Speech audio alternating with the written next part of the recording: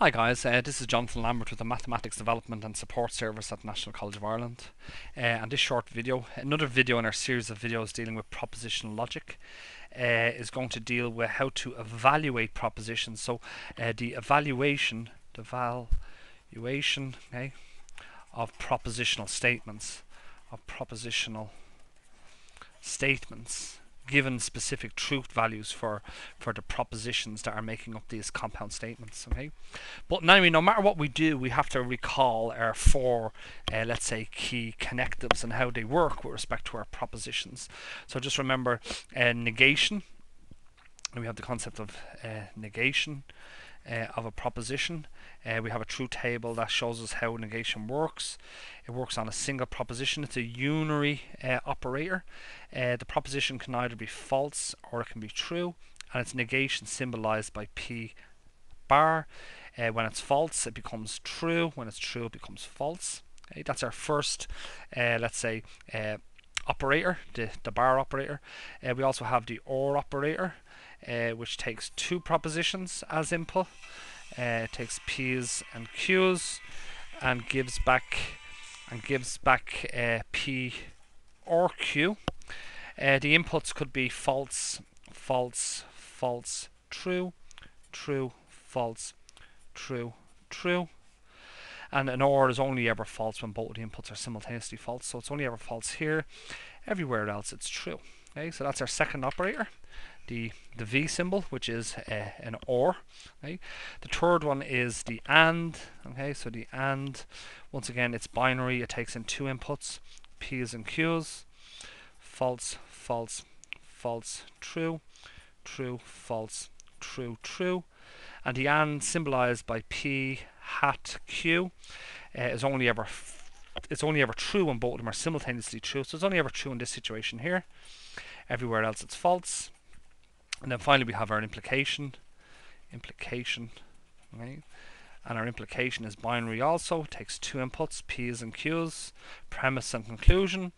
False, false, false, true, true, false, true, true.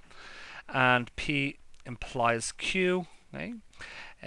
Is only ever false when the premise is true and the conclusion is false. So it's only ever false here. Everywhere else it's true.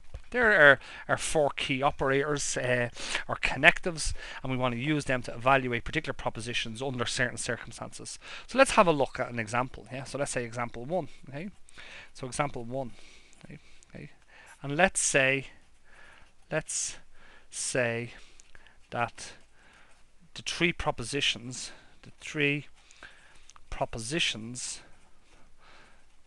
okay, P, Q, and OR are respectively, okay, let's say true, false, and false. Okay. So if that's the case, if P is true, if Q is false, and if OR is false, okay, evaluate the following. Okay. So we want to know what's the story, or what's the situation, what's the truth value of the following proposition. And let's say we want to evaluate P ANDed with Q bar. Okay, we want to know what does this proposition evaluate to, okay, under this particular condition. So we know that the P's are true, the Q is false, okay, and the OR is false. And it just happens there's only P's and Q's in here. So under this situation we get that this proposition must be equivalent to, okay, evaluates to, okay, so it must evaluate to, well, P is true. So we're going to do let's say substitution. Everywhere we see P's we put in T's, everywhere we see Q's we put in F's, and if there were ORs in here we also put in F's or false.